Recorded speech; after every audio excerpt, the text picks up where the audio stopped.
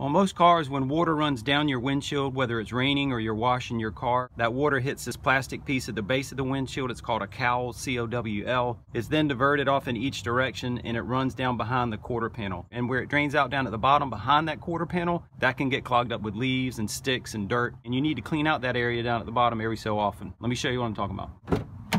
Right down there in that gap. You can see all those leaves that have been carried with that water that ran off the windshield. Those leaves can clog up the drain and cause moisture to be held behind this quarter panel, and eventually over the years that moisture can cause corrosion and rust, and eventually that rust would eat through the metal and you'd see it on the outside. So it's an easy fix. All you have to do is clean these leaves out, run some water in there, make sure the drain's working properly, and that'll be it. Metal coat hanger with a hook bent at the end. And you can see that it's not just leaves. There's also dirt down in there that's clogging everything up.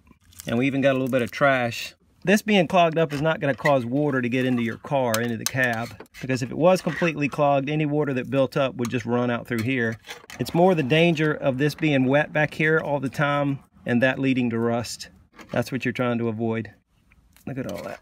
I'm going to keep working on it, and when I'm done, I'll show you how much I got out of there. You can see that was long overdue. It's just not something I think about on a regular basis.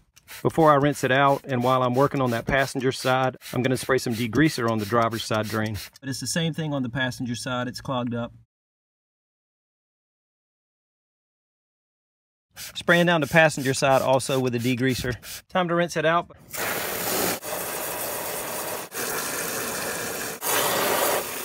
Let's do the passenger side same way.